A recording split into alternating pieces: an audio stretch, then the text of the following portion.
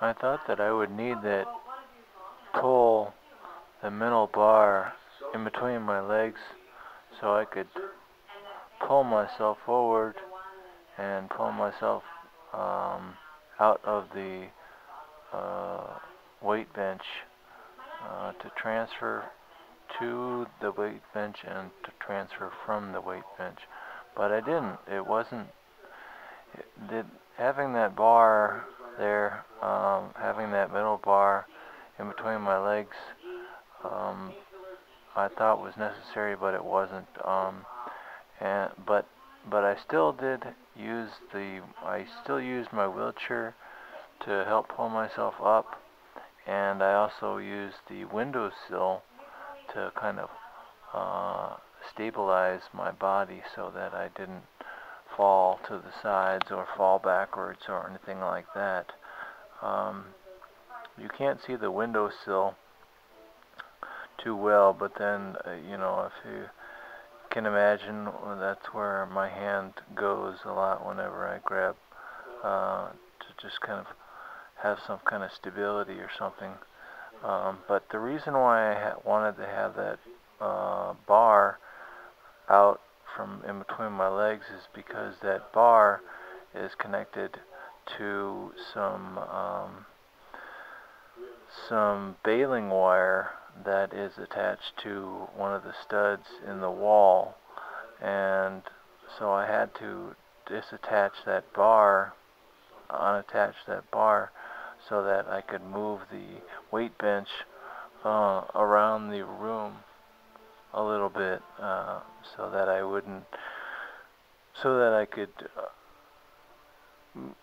my legs would, my knees and stuff wouldn't hit the wall whenever I was doing um, decline, any decline exercises where I'm laying on my back, um, or sometimes incline exercises too. But the reason why I remove that bar is so that I can move the weight bench out further from the wall and not have to not be so scrunched up with my legs against the wall, and give me a little bit more freedom to move around. So if you notice here, I'm kind of holding on to my wheelchair while I'm lowering the back of the weight bench. Um, I did some incline flies, incline weight bench flies, but now I wanted to do some decline weight bench flies because, like I said, I was just very concerned about whether I was going to be able to transfer and, um, you know, get myself out of a position like that on the decline uh, without having that bar in between my legs. That bar also, I use that bar to hold on to with weight, my weight belt. So what I did was I had my weight belt wrapped the around the weight bench frame, but then the other end of the weight belt, I had it looped through my shorts so that the weight bench was attached to my shorts, um, and then the weight belt attached the weight bench and my shorts all to one thing. So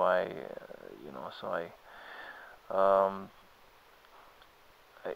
I closed up the weight belt, and I was held in a position that was a pretty good decline position.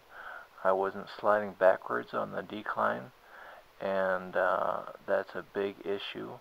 And so I was able to do these flies without having to worry about whether I was going to slide backwards, slide down, slide backwards and down. If you see here, I'm trying to use other things other than that middle pull to try and pull myself up. I don't have very great abs, so I don't have good I don't have good stomach muscles to pull myself up in a situation like that. So I did use my wheelchair a little bit to grab onto.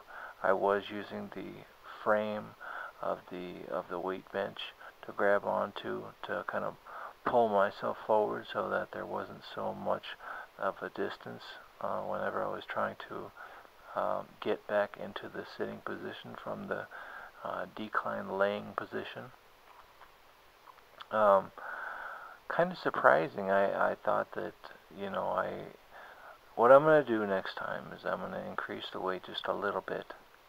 But, talking to a guy, that I was telling him that my ego gets in the way, and so I want to jump up and put big weights on there and say, oh, I can do that, but I really can't after I do a few repetitions, a few sets. So anyway, I start out with a pretty light weight.